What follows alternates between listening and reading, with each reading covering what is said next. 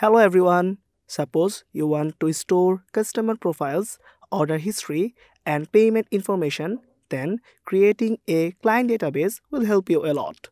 Moreover, in the medical sector, databases are used to track medical history of patients. Even in the banking sector, it also helps to manage customer accounts, track transactions, and store financial information.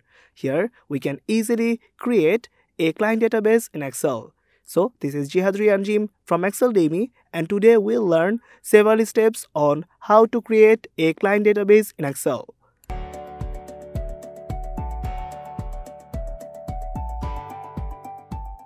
The first question occurs, what is a client database?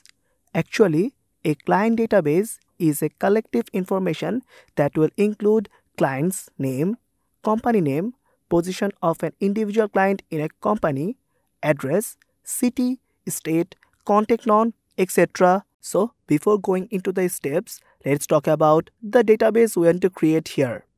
We want to create a database where we want to include client's name, company, city, state, contact name, and their email in column B, C, D, E, F, and G. So, we'll be using Microsoft Excel 365 for this whole tutorial. So, without any further discussion, let's get started.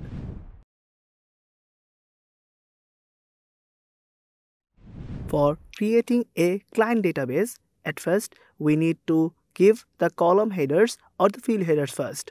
So, select the B4 to G4 cells and go for the Home tab, and in the border section in the font, we'll select the all borders to create the borders here. Now, we want to give the proper headers here so that we can use for the further client database.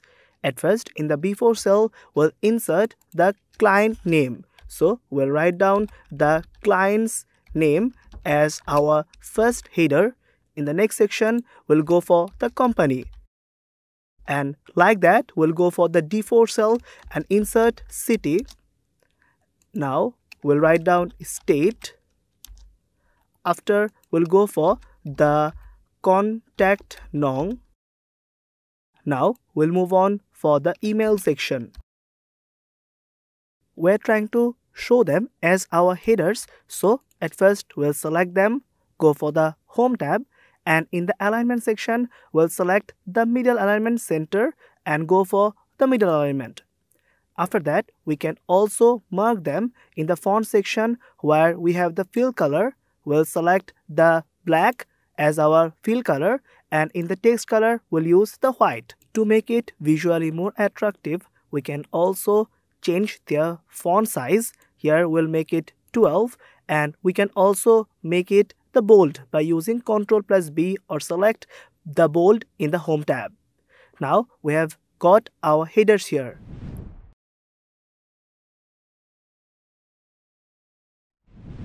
So now we will enter data into rows.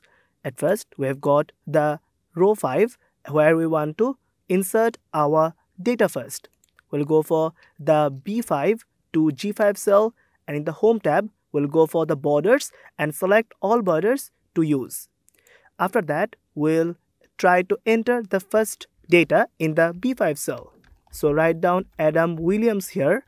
Now we'll move on for his company, which is in this case the ABC Limited. So write down ABC Limited.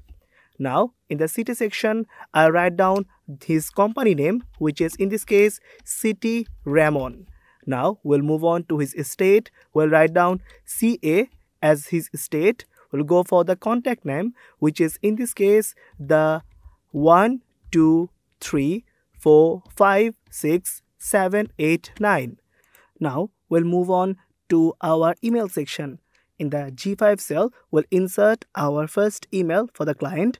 We'll insert the abc@gmail.com.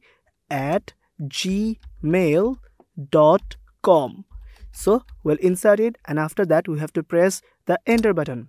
Now we have inserted the data of our first client. Now we'll go to every cell and insert the data for every client here. After entering the data of every client, we'll got the database like this. Suppose you need to insert an extra row or column in your database. Then you will go for that certain row, select it and right click on it, and after that you will go for the insert section. Now you have got a new row in the middle of your database. You can easily go for the home tab and select all borders in the border section to create rows. You can do the same for the column also. You'll select the whole column, right click on it and select the insert to get the new column in this section.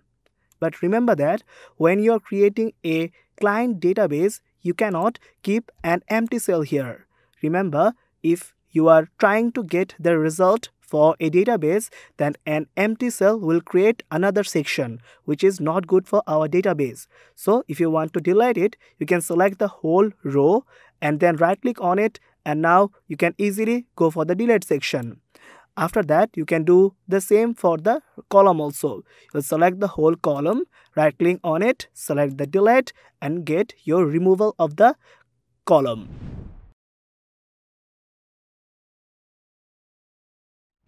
If we want to format a certain column or some cells, then we can also do this by using this database. At first, suppose we are trying to format the cells of the column F, then we'll select the F5 to F11 cell, go for the home tab. Here you can go for the cells and select the format and go for the format cells.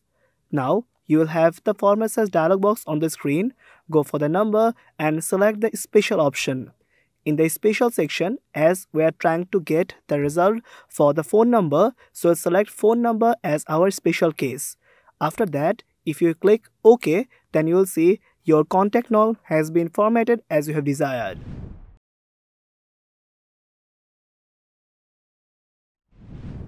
Now we'll go for creating a table from this entered client data. At first, you'll go for the B4 cell and press Ctrl plus A to select the whole data area.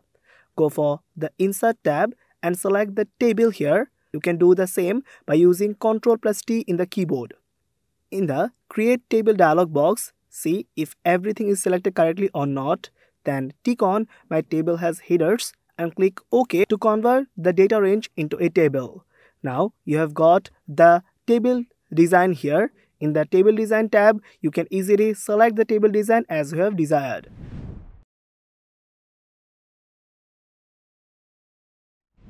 If you want, you can also name the database.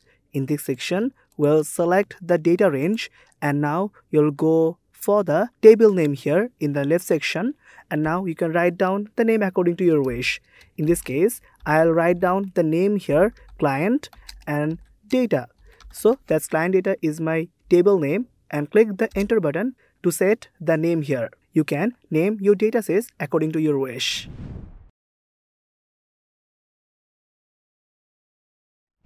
Now, if you want to add more records to this client database, then you'll go for the new cell in the B12 in this case and write down the name here. Suppose I'll write down the George White here. And after that, I'll click the enter button. So you'll see the row has been automatically created here. After that, you will insert the values according to your wish. And after entering the whole data according to your wish, then you'll get your new record section here. That's how we can easily create client database in Excel. I want to show you something special.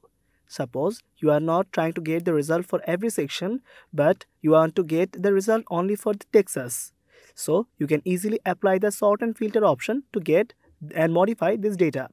Now go for the state here, and in the drop down list you'll go and you'll see that you have selected all the values here.